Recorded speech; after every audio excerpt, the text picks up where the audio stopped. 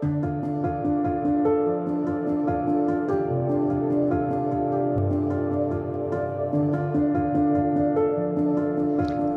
I'm very honoured to be made President of the North Seas Energy Corporation, and I think our approach will be to follow what the Belgian Ministry has been doing.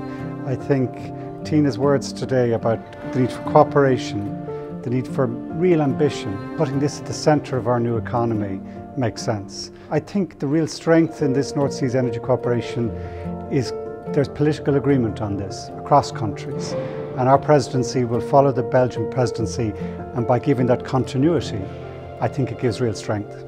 I think the biggest added value is we can say to our people, we have solutions to the climate challenge we face.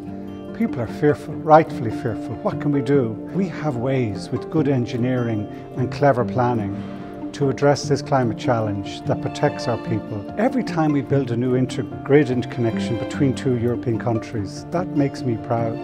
We're working as neighbours, we're working together. We provide security for each other by sharing. This is a huge capital investment. And the more we're certain that this is what we're going to do, 3 or 4 governments in a row, the less uncertain the capital investment is, the lower the cost. It's political certainty gives the environment for this to grow. And I think that's our job as a political system, is to give that certainty and clarity. Every time one of those big technical, hard to see projects goes through, that's what makes me proud.